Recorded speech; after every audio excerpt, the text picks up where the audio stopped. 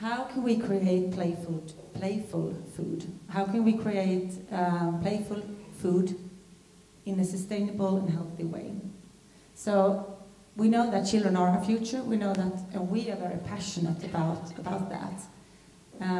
So we want to stimulate creativity. We want to stimulate curiosity about food, and we want to do that in a healthy, sustainable, but also in a playful way.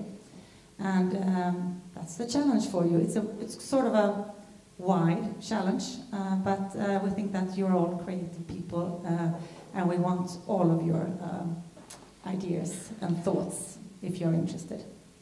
That's it. Thank you. So we have a few challenges, as you probably can imagine.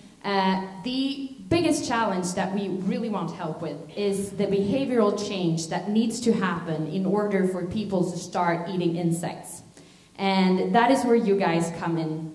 And of course also there are other companies that are gonna wanna do this and are gonna have the same approach. So how do we differentiate from them, and how do we create products that the customers are actually going to wanna eat? So it means that a lot of empty bottles are ending up somewhere where we don't like them to end up. So what can we do about that? If I said that one source and one community is our philosophy of making vodka, I believe that one world is the place that we need to care about. It's easy to say that that is the responsibility of somebody else. It's far away, it's not in Aarhus, it's not close to us. But if nobody cares, we will not have a one world to leave to our children. So I think this is super, super important to take responsibility.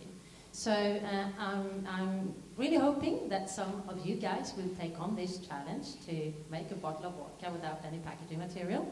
So good luck, guys, and see you again on Sunday. Thank you.